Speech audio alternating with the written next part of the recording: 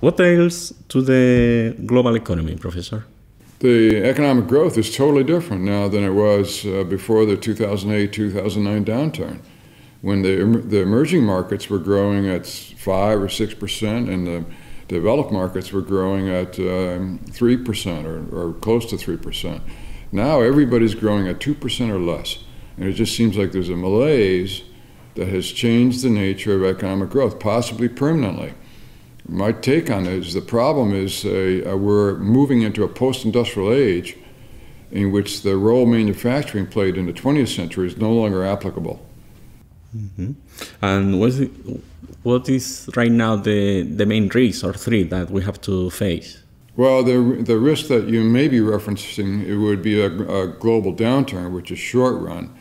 And my opinion is the biggest problem is the U.S. deficit and the extent to which our government is borrowing to fund payments to our elderly.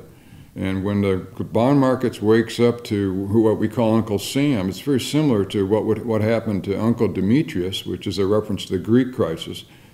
And that would come with a very serious economic downturn, a deterioration of the value of the dollar, significant inflation in the U.S., and the whole globe would suffer from that. And I'm very worried about that. But there's a longer run problem too, which is the disappearance of manufacturing jobs and the microprocessor are changing the nature of the education that we need. We need very significant workforce development in the U.S. for sure, but most other places in the United States we need a new educational system.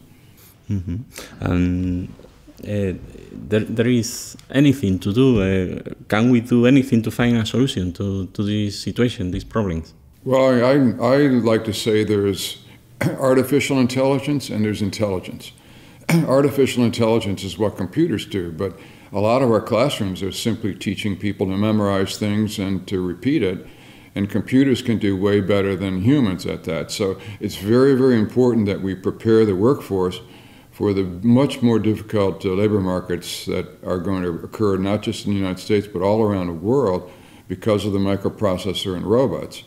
But secondly, in the United States, we have a big aging issue, as it's true of much of Europe and Japan and China. And every country has to prepare for the reality that the dependency ratio is going to go a lot higher. In the U.S., we have very heavy spending late in life because of public spending on Medicare. We need much higher savings rates as well in order to fund that spending. So if you ask me, the two most critical things for the U.S. are more savings to prepare for the growing elderly, and secondly, better workforce development to let the kids ready for the reality of the post-industrial age. Mm-hmm. In fact, because of the technology, the new technology is changing the profile of the workers. No, it's very different profile of the workers that the market needs right now and only 10 years ago. Yeah, very much so. We had in the industrial age, the equipment that was created added enormously to productivity, but it tended to make everybody equal on the factory floor. You had high wages, there's not a whole lot of difference, but the microprocessor is great for the few who can turn that into value and serve a large marketplace.